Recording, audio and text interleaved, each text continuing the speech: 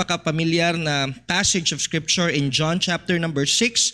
And we'll be reading responsively verses 1 to 14. I'll read verse 1. I'll ask you to read verse 2. Alternate po ta. And we'll read verse 14 altogether. John chapter 6, in verse number 1, the Bible says, "After these things, Jesus went over the Sea of Galilee, which is the Sea of Tiberias.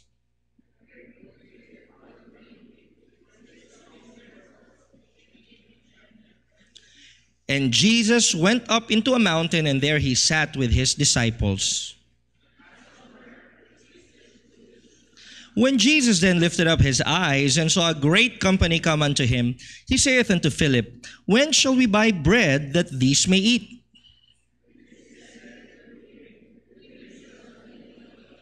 Philip answered him, 200 pennyworth of bread is not sufficient for them, that every one of them may take a little.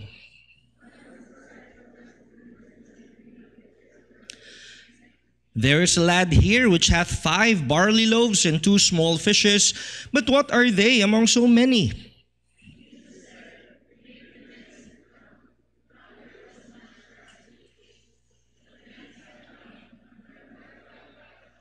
And Jesus took the loaves, and when he had given thanks, he distributed to the disciples, and the disciples to them that were set down, and likewise of the fishes as much as they would.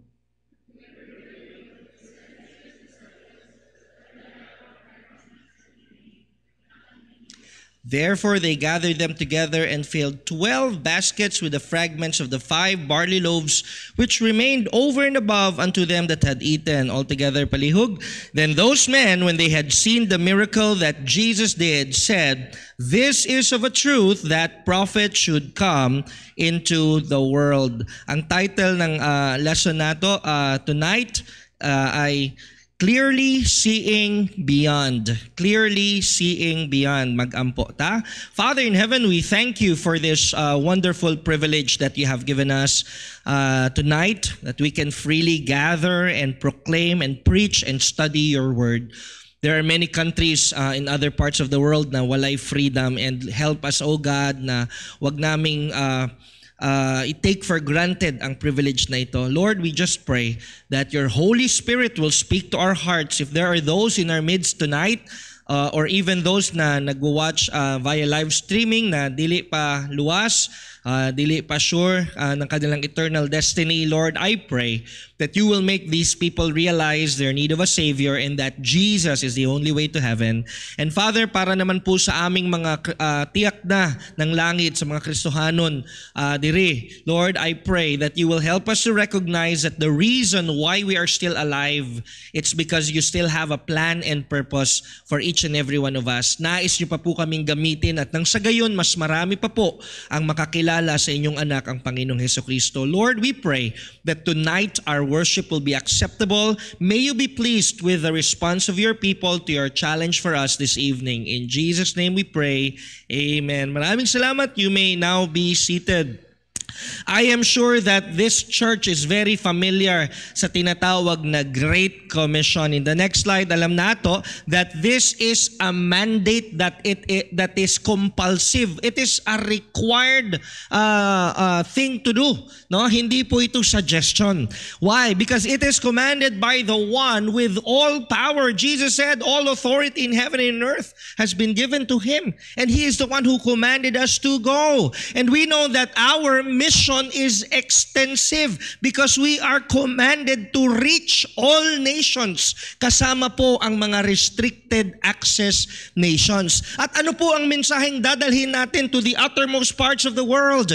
The message is inclusive. No? It is a command to teach all things whatsoever the Lord has commanded us. And we are thankful that by the grace of God, your church has been faithfully fulfilling this mandate given by the Lord Jesus Christ Himself. Probably you are wondering, ano ang koneksyon ng Great Commission sa feeding of the more than 5,000? Okay? And I would like to believe that God would like us to clearly see beyond the here and now. And even in this passage of Scripture, God wants us to clearly see principles that will help us na magpadayon ta sa Great Commission. And alam niyo po, no, to see beyond, literally, it means even though there is a person or somebody in front of you, you can still see the people or yung mga bagay sa likod ng taong kaharap natin. In the next slide, it means you can already imagine or perceive what God can do in the future. Kahit hindi pa ito nangyayari. So if we can see beyond this pandemic, no, na-imagine na natin what God can do even after this pandemic. Now, it also means to perceive or understand things that happen or exist outside the limits or scope of something. May mga bagay na dili nato masabtan. Okay? But I believe that God has a purpose for everything na inalaw ng Ginoo na mangyari sa ating buhay. Even this pandemic, God has a purpose. God wants us to clearly see na ang buhay nato diri sa earth, temporary lang. Ang daming namatay nung pandemic. Now, tingnan niyo po yung katabi niyo. Are you grateful na buhay pa yung katabi niyo? Okay? Sabihan nato yung katabi nato na God still has a plan for you. Okay? Kasi sa dinami-dami ng tinamaan ng COVID, bakit kaya tayo buhay pa? Ibig sabihin may ipinagagawa pa siya. He wants us to clearly see the beyond the here and now. And tonight, I would like to believe God wants us to clearly see at least 3 things. Kinahanglan nato makita, number 1, the opportunity beyond the inconvenient. The opportunity beyond the inconvenient. Ayaw og tutuki ang mga kalisdanan, hinuon mututok ta sa higayon. Higayon nga gikan sa Ginoo. Alam niyo po, no, in this story of the feeding of the more than 5,000, this is a true story. Dili ito parable. It really took place, no? And it has been recorded in all 4 gospel accounts. And as we take a look at the accounts of Matthew, Mark, Luke, and John, makita nato first the timing of this opportunity. Kailan ba nangyari itong great opportunity to be a blessing? In John chapter 6 verse 4, nakita nato that the Passover was nigh. At itong Passover, this is a very important Jewish feast, no? At pinaghahandaan po talaga nila ito. However, as we look at the book of Mark chapter 6 in verse number 30, we will notice that Jesus Christ and the disciples, they had been very busy. Bakit? In verses 31 to 32, makita nato that even the Lord Jesus Christ recognized their need for rest. Sinabi ni they had been visiting different villages, different towns para magwali, mahitungod sa kaharian ng Diyos. And sabi ng Panginoong Jesucristo, magpahulay sa kapoy kaayo. Pagod sila. So the Lord Jesus Christ said, "Come ye yourselves apart into a desert place and rest a while." Nalipasan na sila ng gutom dahil sa sobrang busy doing the ministry. Maraming Kristohanon during the pandemic, pagod na pagod. Pagod sa kaka-TikTok, pagod sa kaka-Facebook, no, sa kaka-Insta, sa kaka-binge watch, no? Napanood na memorize na nila yung mga Korean novela. No? But these disciples, they were busy doing the things of God. Amen? Alam niyo po itong, Jesus Christ said, we need to go to this solitary desert place para makapag-rest ta. Okay? However, in Mark 6:33, you'll notice na the people went after them. At sabi ng mga disciples, paano ba tayo makapag-rest nito? Ang daming tao. So, ano po nangyari? Makita nato. Secondly, the target in the opportunity. The target in the opportunity. No? Sino ba yung pwede nilang pagsilbihan, no? There was a great multitude. Sabi sa John chapter 6 verse 2, there was a great multitude. Now, gaano karami ba? Pila karami ang multitude? Pag sinabing multitude, dili na mabilang, sobrang dami, daghang tao. Pero pag sinabing great multitude, it says something else. Ibig sabihin, sobrang daming tao. You know what? Every time I would come across the phrase great multitude in the Bible, I can't help but think of the more than 1.4 billion people in the world's most populous country. Actually, Pastor, I got saved August of 1998 when I was in my final year in college. And I was invited to a Bible study in the campus later on. Na-invite ko sa Bethany, Makati. And in our church, just like your church, almost every week, maraming nagvi-visit na mga missionaries. And every time there would be a missionary presentation and preaching about missions, I could sense that the Lord was calling me. Kaya lang sabi ko, Lord, mag-faithful na lang ko, mag-member na lang ko, hatag na lang ko sa mission, mag-ampo na lang ko. Lord, just don't call me to be a pastor or a missionary. Ayoko po talaga. Pero alam niyo po, kung ang Ginoo tinatawag ta sa ministry, there will be no peace until we surrender.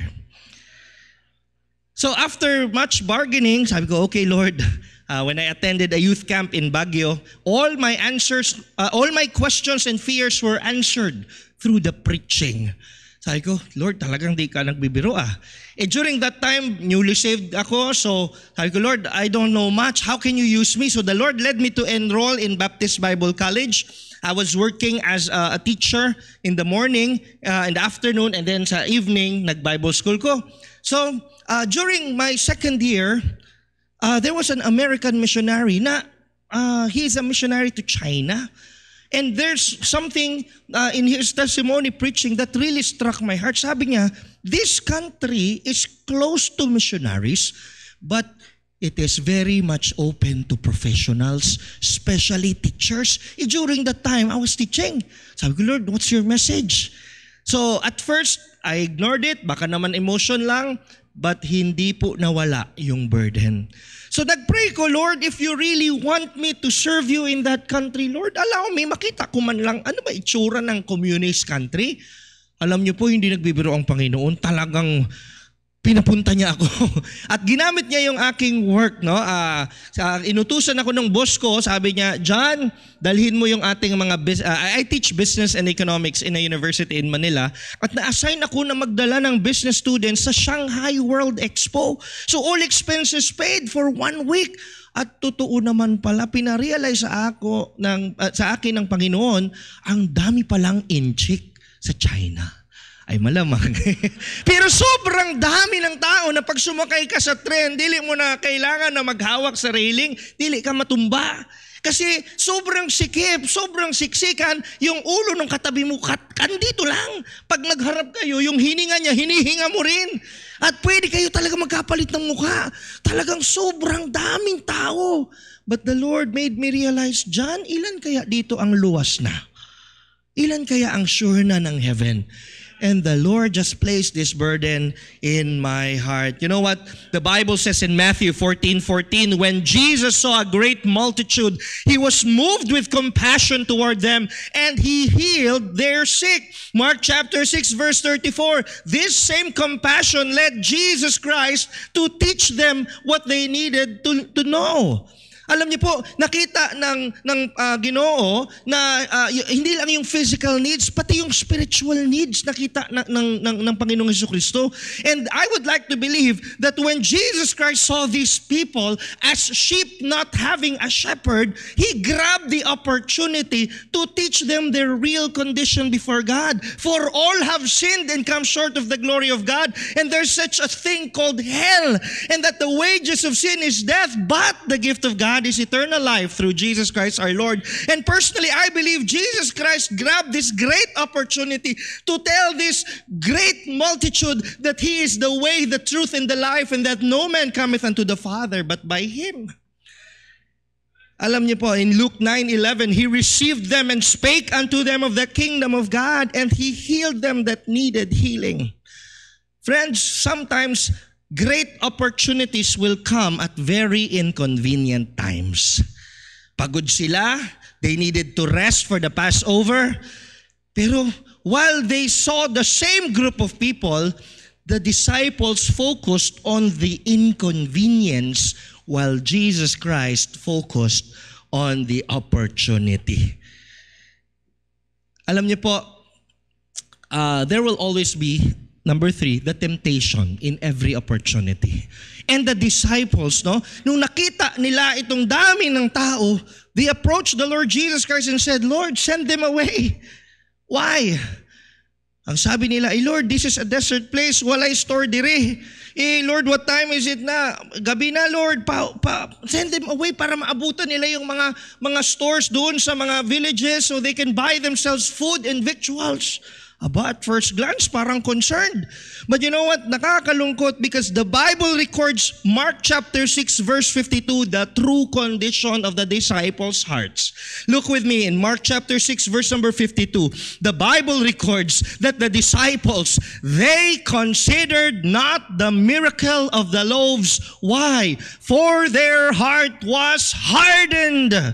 Isa ito sa pinakamalungkot na talata sa Biblia. Imagine, these disciples, katatapos lang nila na mag-visitation, katatapos lang nilang mag-good news classes, katatapos lang nilang mag-preach about the kingdom of God, and nagtudlo sila sa mga villages, and you know what? Kasama nga sila sa nag-distribute ng tinapay at ng isda, kasama sila sa nag-eat all you can, kasama sila sa nabusog, but the Bible records that they considered not the miracle of the loaves, for their heart was hardened. Posible pala na isang Kristiyano faithfully attending services, involved sa napakadaming ministry, but posible pala na kung dili tayo maging careful, we can do these things with a heart na matigas, hardened by sin. Kaya ito po, I hope and I pray we get to understand that even despite the inconveniences, mayroong mga great opportunities for us to be a blessing and for us to serve our great God.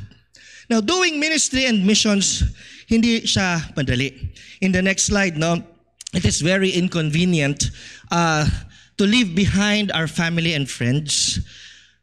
Iwan namin yung aming career. I've been teaching for the past 20 years.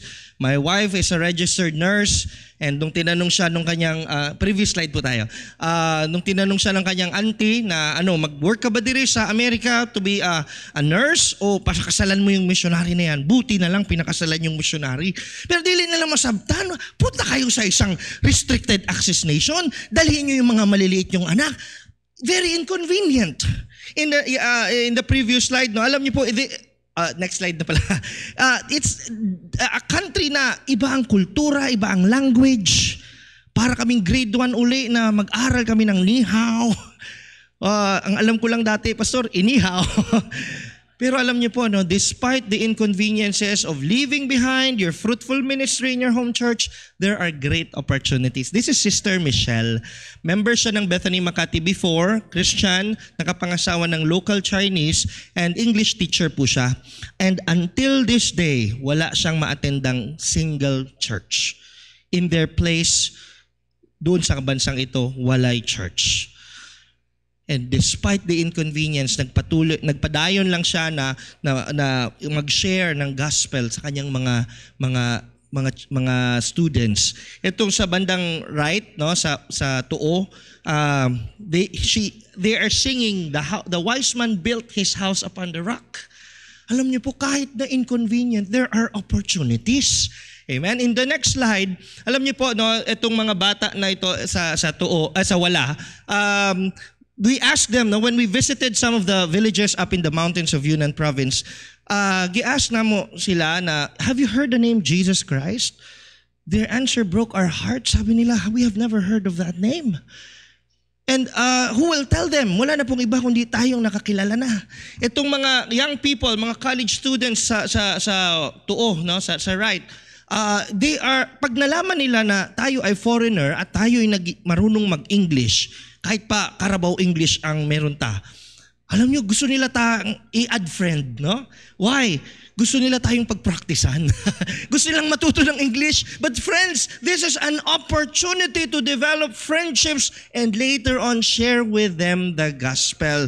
Friends, there are great opportunities even in the midst of inconveniences. Ayaw og tutuki ang mga kalisdanan, hinuon mututok ta sa higayon nga gikan sa Ginoo.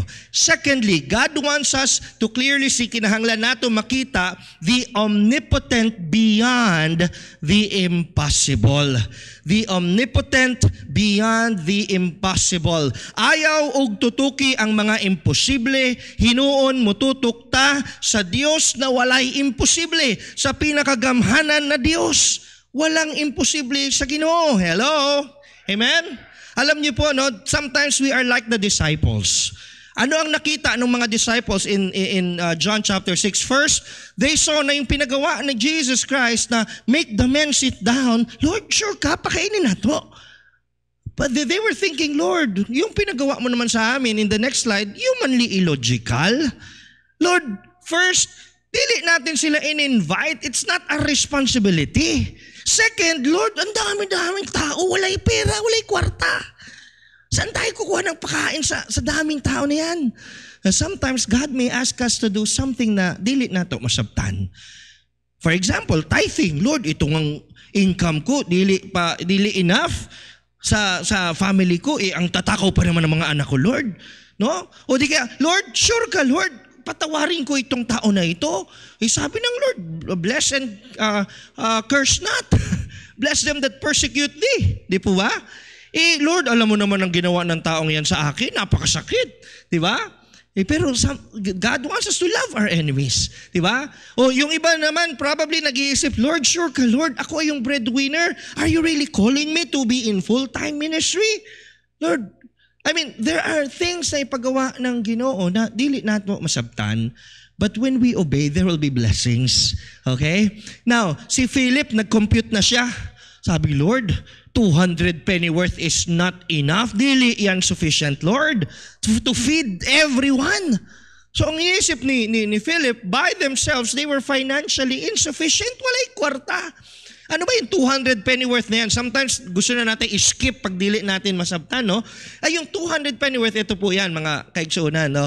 1 penny in the Greek is 1 denarius, and it is equivalent to 1 day salary of an unskilled laborer. So, ibig sabihin, kahit magpa-offering pa sila, right there and then, and there are 200 na katao na magbigay ng 1 day salary, dili yan enough, Lord, to feed all these people.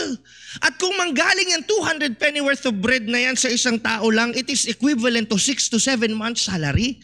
Alam ko, diri sa Pigcarangan, may mga willing mag-donate ng 6 to 7 months salary para magpakain ng mga tao, hindi nila in-invite at di nila kilala.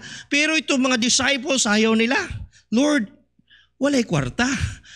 Sabi ni Andrew, wait Lord, I saw there's a little lad here, adunay siya 5 barley loaves, 2 small fishes, okay na sana. Kaya lang may kasunod pa But what are they among so many? May kasunod pa minaliit pa yung dalay. At saka, ano ba yung 5 barley loaves na yan? Yung barley loaf, pang mahirap, ordinaryong bread.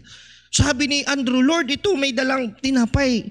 5 na nga lang, pang mahirap pa, Lord. Tsaka yung fishes niya, 2 na nga lang, Lord. Jutay ba o gamay? Maliit pa. Di ko lang alam kung bulad ito o dilis, I don't know. Pero minaliit ni Andrew. And notice this, friends, so in all 4 gospel accounts, Andrew took the time to know ano ang baon ng batang ito, pero di niya man lang tinanong yung name. Anong name ni mo? Bakit? In the eyes of the disciples, this little lad is practically insignificant.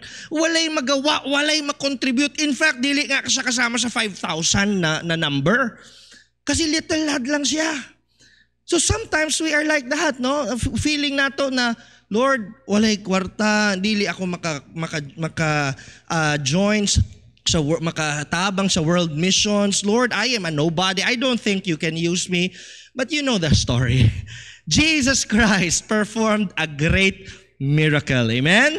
And if you will study all the miracles in the Bible, you will notice, the anatomy of a miracle, it usually starts with an impossible situation.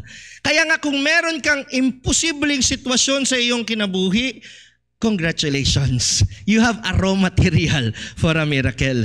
Probably it's financial in nature. Probably it's a health crisis. Probably it's a relational family problem na, Lord, dili na mag-change ang person yan. I don't think mag-accept yan kay Jesus Christ, yung person na yan. Lord, wala nang pag-asa itong family na to na mabuo. Lord, sirang-sira na. Lord, I messed up. I don't know your impossible situation. Probably may mga young ladies diri na, Lord, faithful naman ako, but wala pa rin yung right man ko? No?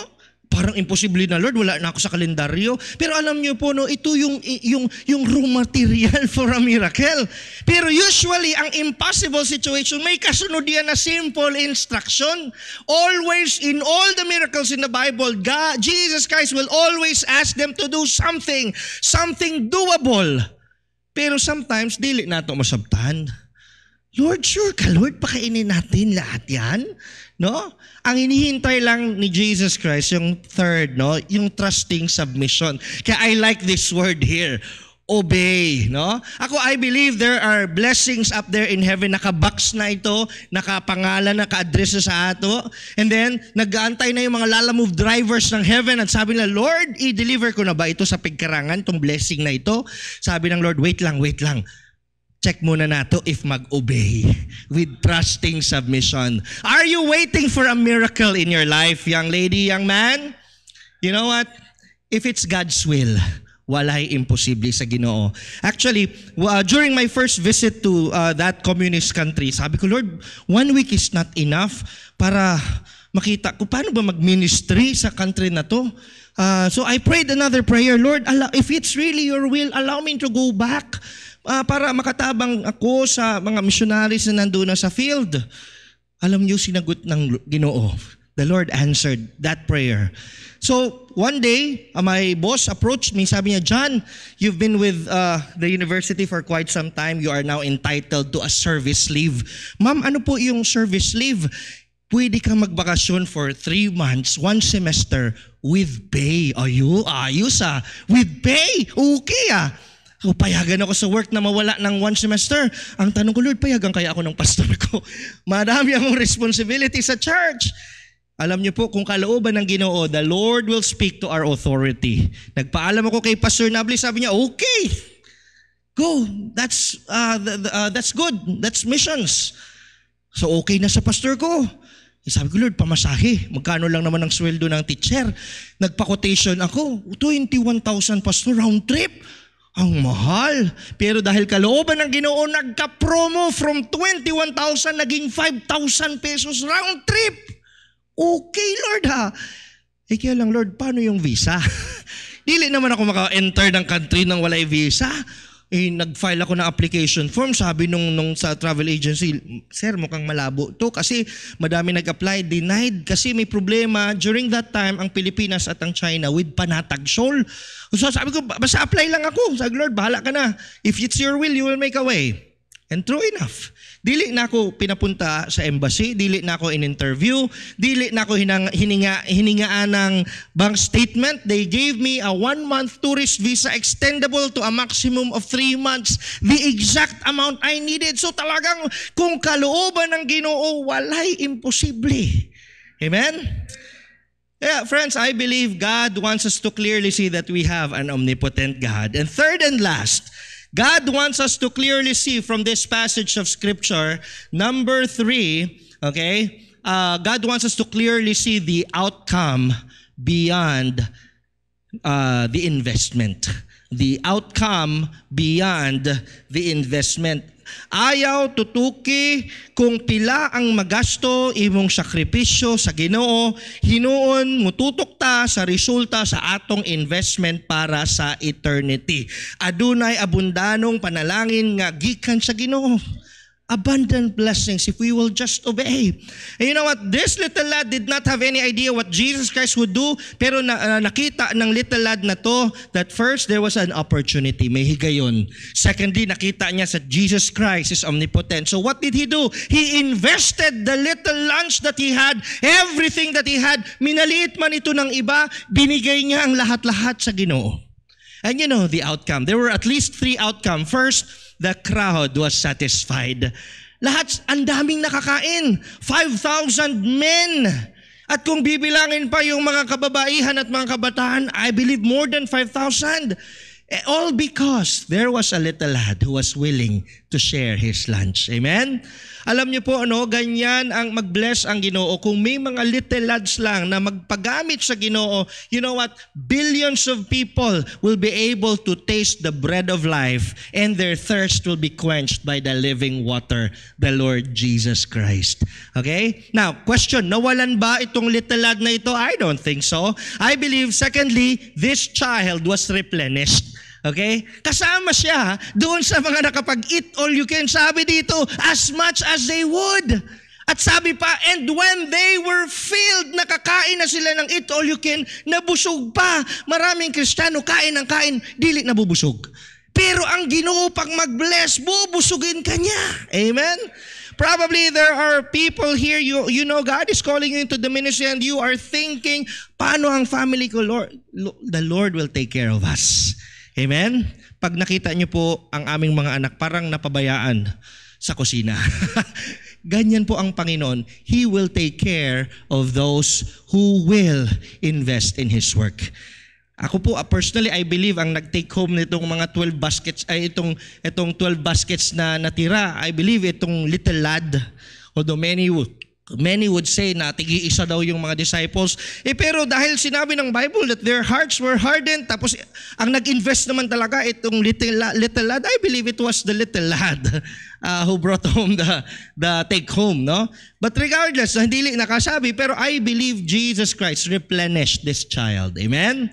And the most important blessing of all is that Jesus Christ was magnified. The people knew that this is something that an ordinary person cannot do. Kaya in the end, Jesus Christ was magnified. Kung mag-obey lang ta, just like this little lad, if we will invest for eternity, you know what? Jesus Christ will be magnified. And I am thankful that doon sa 3 months na nag-visit ako in that country, the Lord gave me the privilege na makita ko personally what He can do through little lads in the Philippines. And because meron ng mga nagsuko ng buhay to serve in that communist country, at dahil may mga churches diri sa Pilipinas na patuloy na nag-ampo, naghatag sa misyon, nagtabang-tabang para makapagpadala ng missionary, ito na po ang outcome ng atong investment. First, many have heard the gospel.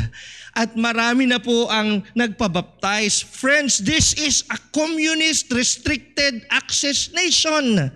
And God is doing something great. He's doing a great miracle. Are we going to be part of it? I know your church has been a part of this great miracle. Yung mga nabaptized na, yung mga nasave na, they are being discipled one-on-one. And kaya lang, we need more disciplers. At itong mga nadi-disciple na to, they are now part of local New Testament Baptist churches, and they are singing praises unto our God in their language, all because there are little lads in the Philippines na nagbibigay ng kung ano man yung meron sila in their hands to the Lord. At ang blessing po, may bonus pa. May mga nag-surrender na maging pastor o maging missionary. They are just waiting for us to go back so we can train them, reach their own people. On behalf of Team China, please allow me from the bottom of our hearts to thank you, Pigcarangan Bible Baptist Church, for investing for eternity. Your labor is not in vain in the Lord. Every soul that we win in that country, you have a great part. And I'm looking forward to that day up there in heaven when Chinese souls will tap you in the shoulder and say, thank you for giving to the Lord. Let me encourage you by ending with what Jim Elliot once said. He said, "He is no fool who gives up what he cannot keep to gain that which he cannot lose." Friends, let's continue to invest for eternity. May we clearly see beyond the here and now. Let's all stand. Father in heaven, we thank you for encouraging our hearts even through this little lad who invested everything that he had in your work. Lord, I thank you for this church, for their great love for missions, for their obedience to your command. And Father, I just pray that you will continue to call more men and women into the ministry, even in restricted access nations. Lord, may you continue to replenish this church in a very special way. May your name be glorified and magnified. In Jesus' name, amen. Pastor.